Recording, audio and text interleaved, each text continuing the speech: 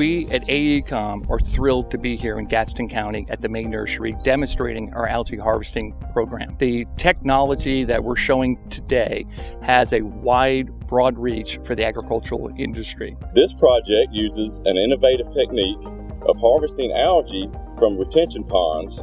This harvested algae is then reused on site as a fertilizer, creating very sustainable and potentially very economical closed-loop farming system, thereby preventing the nutrient and toxic algae runoff back into the Gulf.